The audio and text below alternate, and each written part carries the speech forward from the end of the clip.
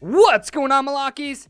Vnncz3 here, and let's spend some quality time gaming with each other, and we're going to start a rally leading tier series. Like, today's video is going to be the beginner tier, next video is going to be the intermediate, and then the video after that is going to be the end game tier. And if the whole series gets a good enough response, we'll make an advanced series for you guys out there that are always trying to look and get that edge. But before we get into the video, guys, a couple of the things you guys need to know is like some lingo, essentially, is push, counter, and countered, okay? When you push, it means that your front line is equal to the enemy's front line. So essentially this, if I send infantry and it meets an infantry front line, you're going to push, right? Counter is this. I send infantry, you send range, and then boom, I counter you. And then countered is the opposite, right? So I send infantry and you're in cavalry. That's some stuff you guys need to know. And other than that, though, Scoops, let's just go ahead and dive right into the video, shall we? We are back on Mr. Chips' account, and the first things first, guys. When you're starting to be a rally leader, you need to decide what troop, and I'm saying troop, not troops, plural, what troop to specialize in, whether it's infantry, range, or cavalry. None of them are better than the other. All of them are equally as good. But for video purposes, we're going to go with infantry, all right?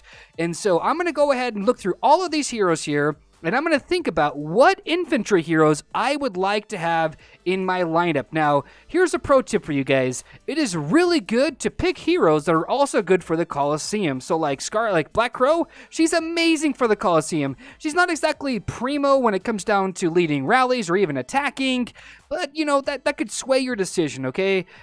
Heroes like, let me see here. Where is she at? Boob Hilda. There we go. Tracker. She's got defense and attack. She's great for rally. She's great for attacking, okay? And she's great for the Colosseum. So that's just to give you guys some example. And if you're looking for some infantry examples, here's one right here for you. Where's that guy at? I know I just passed him up. Boom, there we go. Demon Slayer.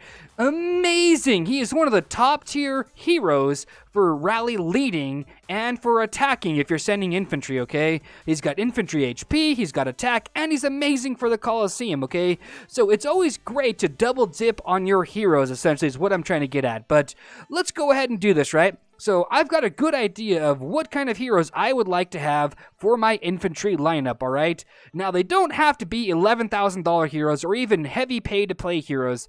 They could be as simple as, like, free heroes, like the Watcher, right? I know, cut me some slack, guys. This is. I know it's not a free-to-play account, okay? But most rally leaders are not free-to-play, all right? They've got access to heroes like the Watcher or Prince of Thieves or even the big guy. Let's just put the big guy in there because he's not bad, right? He's got some defense and some attack, yada, yada, yada.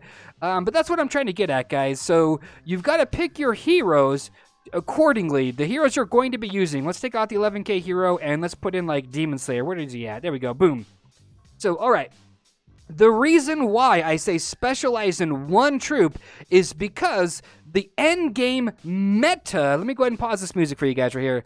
The end game meta, that means the top tier rally leaders, the guys that are downing billion might targets, all of that stuff, the guys that will hit the absolute hardest, all use one troop type rallies, okay? Because they are absolutely the best as of now, okay? It's been tested, it's been tried, it is proven to be the best.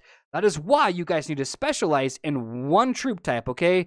And here's a good reason why, okay? Check this out. You get 150 additional infantry attack. Let's go ahead and put that into my calculator. I'm going to use this for later on in the video, okay? So remember, 150%.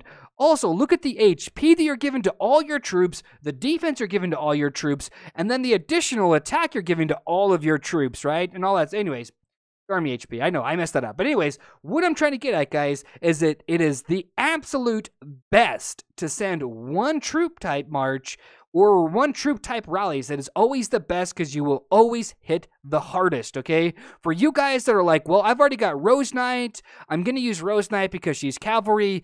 Do the same thing. Pick Rose Knight, you know, and then get something like, like Night Raven, he's pretty good too.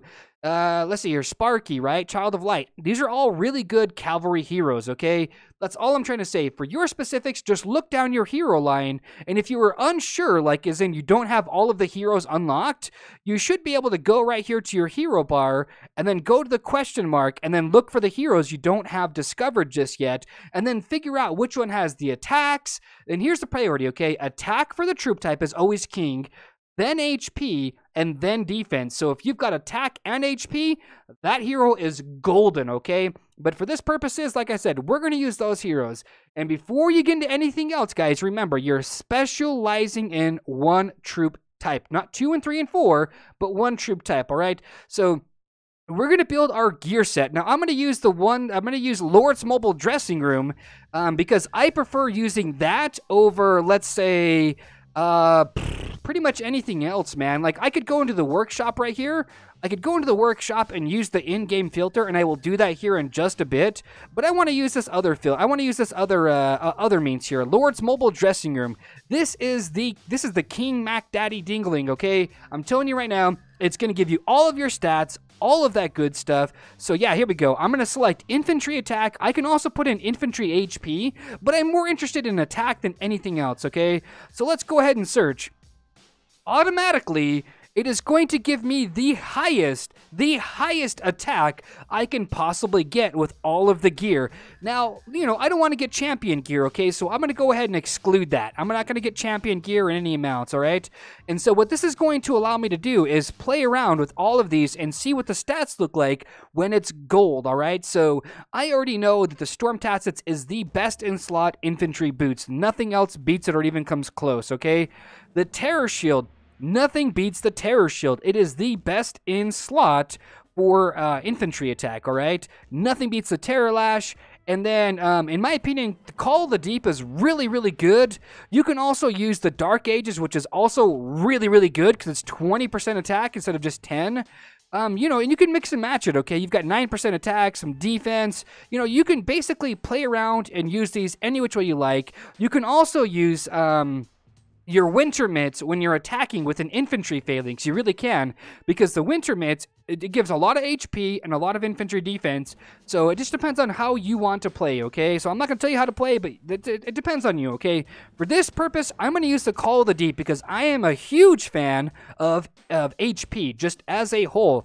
Literally HP, all right? So here we go. I've got the full set, but, you know, I don't want to use Ambrosio Cups, you know, because they're so expensive. Well, let's move down the line. How about Terror Vials? These are the next best in slot items for a full infantry attack. Okay, let's go ahead and select that.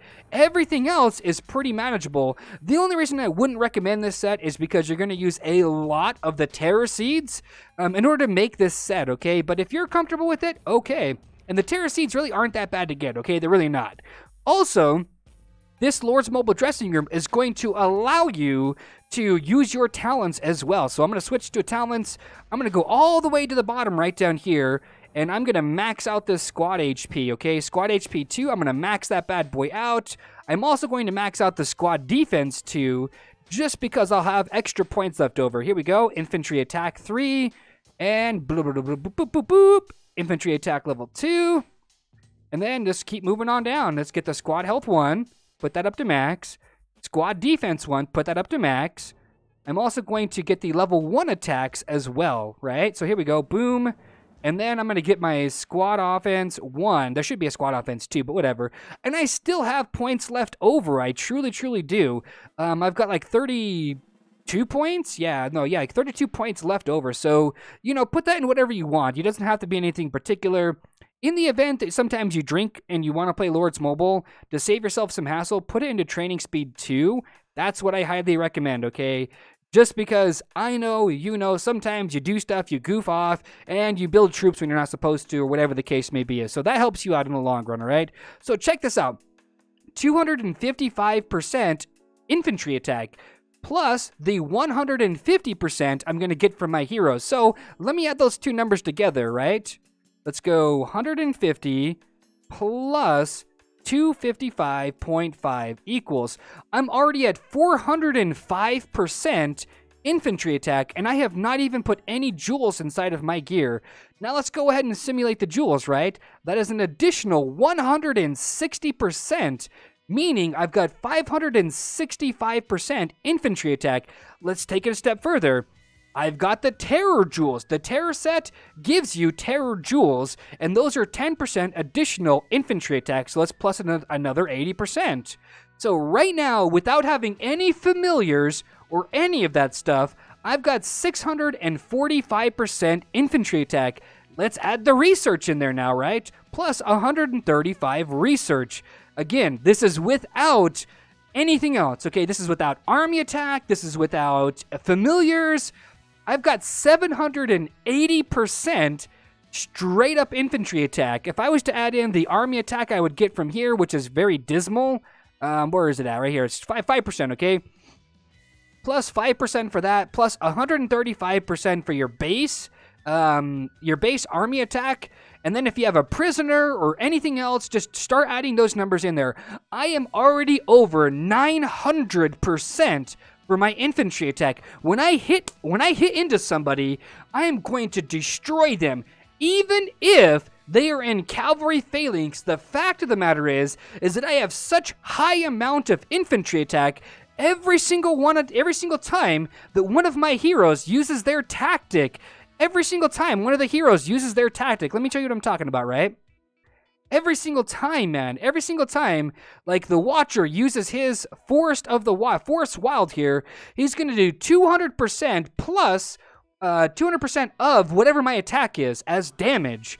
So when you're splitting this stat up into 2 or 3 different troop types, you're not going to get over 1,000 attack. By the way, you can easily get near 1,000 attack in one troop type without breaking the bank, okay? Without being champion gear. This is all non-champion gear, just letting you guys know that, all right?